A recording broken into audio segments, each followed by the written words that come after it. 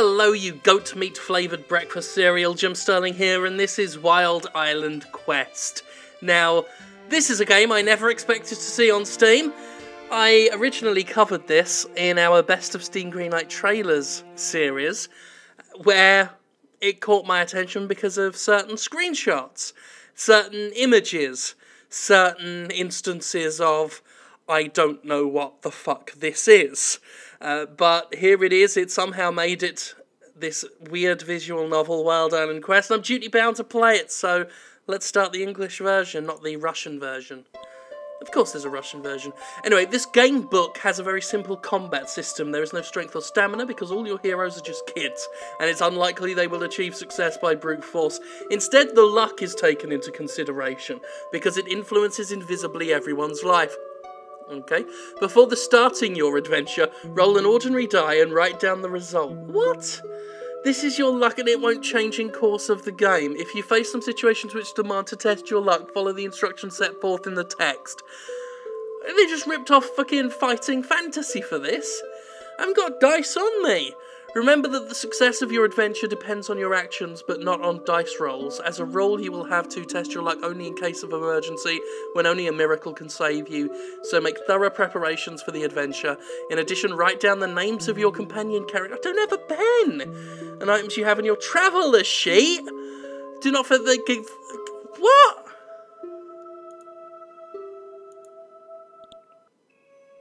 So it basically is like the old Fighting Fantasy books that I used to love playing them. Warlock of Firetop Mountain, Citadel of Chaos, all that stuff. Anyway, the valley is covered with mist, dusk has already fallen. You and your friends, Doyle, Conan, and Irene, are making your way through the coastal shrubbery closer and closer to the edge of the island. Black, crooked branches often appear from the fog. They sway like being alive. It's cool outside. A chilly wind is blowing. Sometimes you can hear grinding sounds. Such sounds are usually typical of the floating of ice when the edges of ice blocks clash. Finally, the shrubbery is past and you come to the edge of the island. Usually it looks like an edge of a chasm, but today, everything is different. Today, an unknown and mysterious land is floating past the edge of your home. Oh yeah, the game didn't explain it, but if I remember correctly from the Greenlight video, it's set on a floating island in the sky. Apparently all these floating islands just pass by each other, but now you know. This is famous Wild Island, where Cyrus Paganel was on the expedition. You heard about it many times, and now you see the island with your own eyes. Quickly, screams Conan, or we won't make it. Your friends run towards the edge and jump over one by one. Even Doyle is already on the other side waving to you. Henry, come to us. You run towards them. This is there is the edge of the... Fuck that up. There is the edge of the island. There is the fearsome chasm. Wild Island is slowly floating ahead as the chasm seems to be a black river. Having gathered your strength, you jump. Well, that's horrific. You jump up and figure out that you are in bed. The room is filled with morning light. Parents are very close, discussing something. Return of Red Hood. Now, that's a game I was going to cover for Best of Steam Greenlight Trailers as well. They're the same fucking people, are they? Yeah, these guys are famous for their horrific, terrifying, creepy character models. Which, when it's just visual novel shit, like, just get someone to draw something. Anyway, Snoopy is sniffing something in the corner of the room. This is my storyteller voice. Having noticed that you awoke, he lively runs up to you and tries to lick your face, jumping near the bed. You laugh and give him a hug.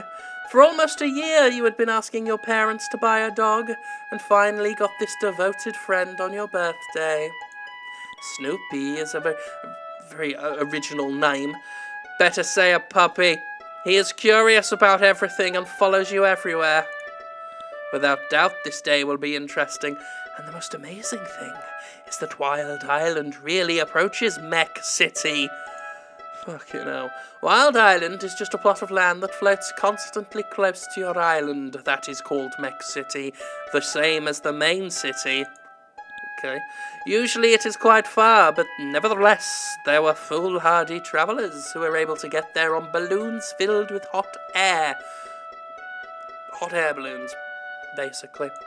However, something has happened, and Wild Island is getting closer to Mech City with every passing day. This hot issue is being discussed by all scientists and travellers. According to the latest research, today Wild Island will float to the edge of Mech City and will stay close for almost a day. Where it is going to fly after, nobody knows. The laws of islands floating are poorly studied so far, even by the most prominent scientists. Well, it's time to get ready, otherwise you can be late, and you can't miss such a rare event. Go out. Fucking hell, what is wrong with that dog?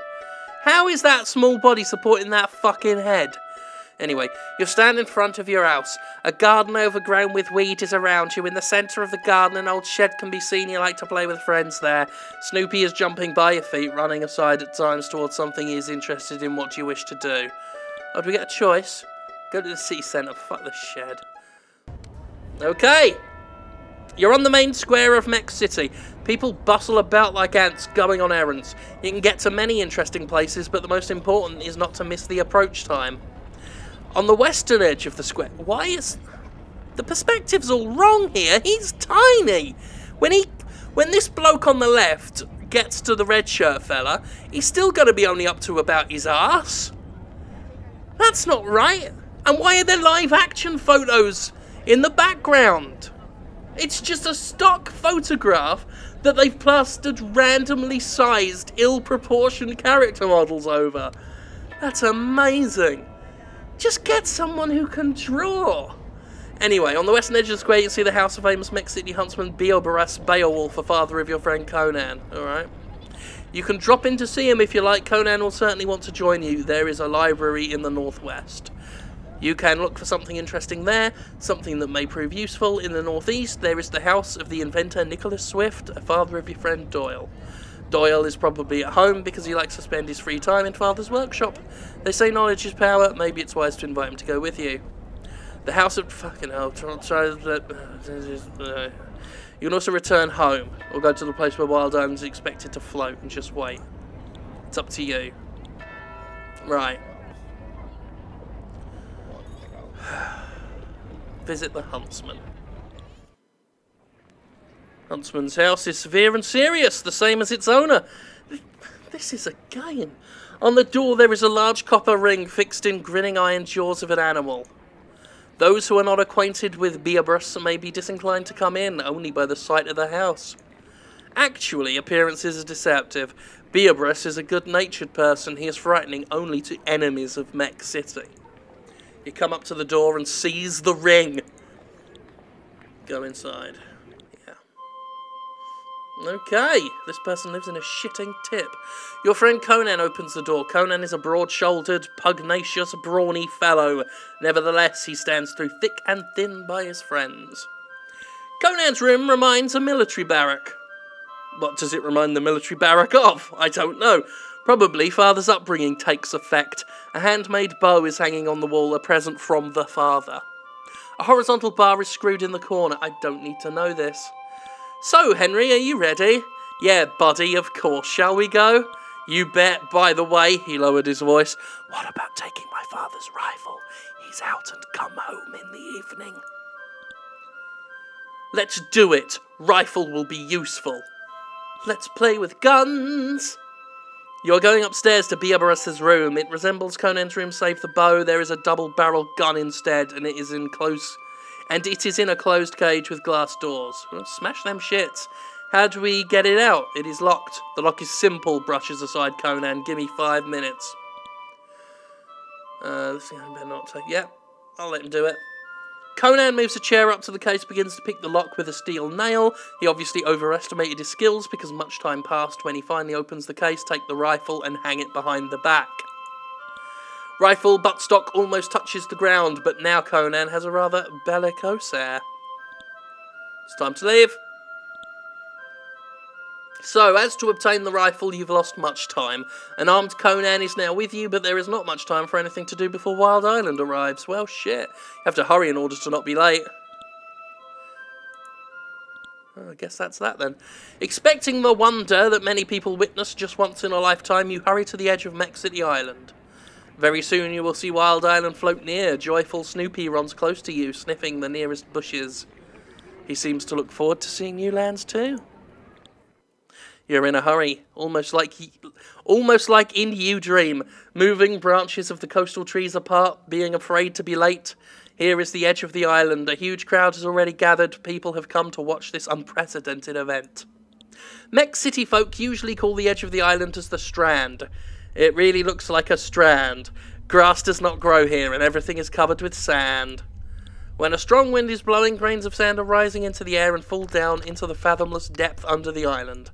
Normally only clouds and foggy outlines of distant islands can be seen from the strand, but today, everything is different. You stand still and a sigh of excitement comes out of your chest. What a shit island. Wild Island is floating slowly very close to you. Sometimes island's edges collide, making deep rumbling noises.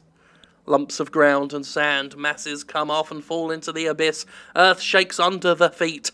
This is an enchanting and scary sight at the same time. Now the idea to jump over to another island doesn't seem so fascinating anymore.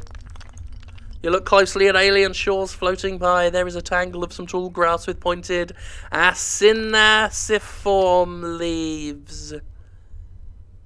Yeah, that'll do for a pronunciation. Here are tall trees enmeshed in lianas. I mean, this really isn't a gameplay game like video with my reactions. This is just story time with Uncle Jim Jim. Here are tall trees enmeshed in lianas. Some birds, disturbed by the sounds of collision, fly out of bushes from time to time. You can hear howls of unseen animals in the alien forest. That fucking dog. Small fluffy animal jumps right out to the shore. One long hop, it is in front of you. Snoopy is barking furiously at it. The frightened animal jumps back. Now Snoopy breaks loose and chases the animal before you can stop him. They both vanish in the forest before you know it. Snoopy, stop! Snoopy! Without thinking about a hazard, you rush after your loyal friend. By a single jump, you cross the roaring precipice.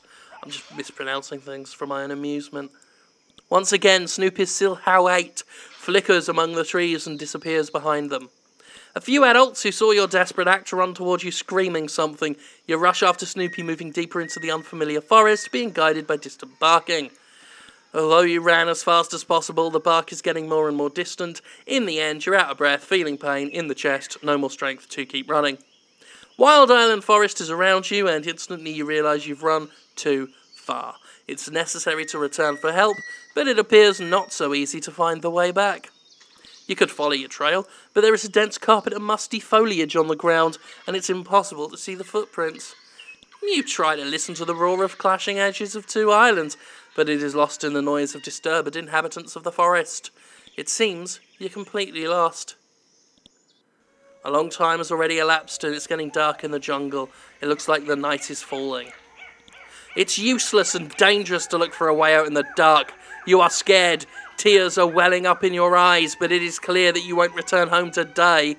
Apparently, you'll have to stay overnight here. You come across a small forest glade and look around. Will it be safe to settle here, or should you find a safer place while it's not too dark? Ah, fuck it, glade. Blimey, he's an industrious little shit. After thinking a little, you decide that staying overnight on the glade is not so bad after all. Besides, you aren't going to sleep like that on the ground. Any Mech City boy can make a plain shelter of fallen branches.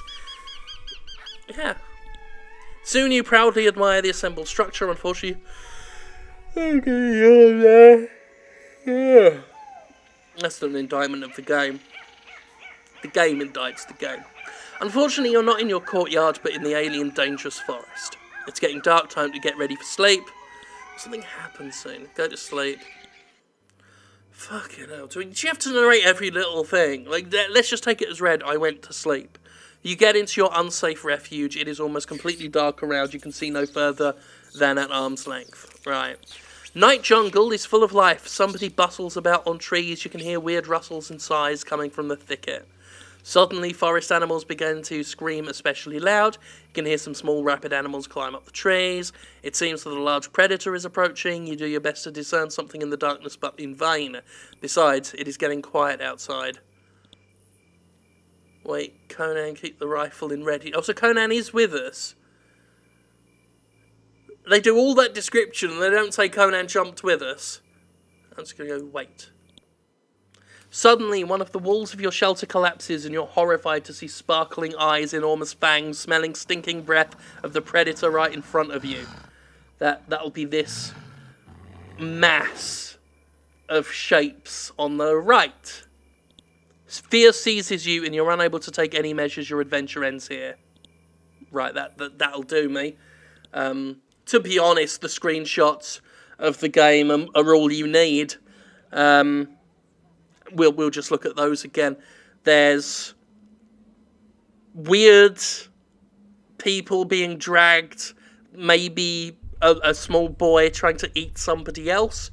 There is those two people noshing off in the background, looking very, very saucy. And there's this suggestive fucking picture. And that's the picture I think I'll leave you all with. Yeah. I mean, it's a shame we didn't get to experience that for ourselves, isn't it? But I think the picture is worth 1,000 words, and it's not really worth getting through 1,000 words for us to get to that picture ourselves. So, bye.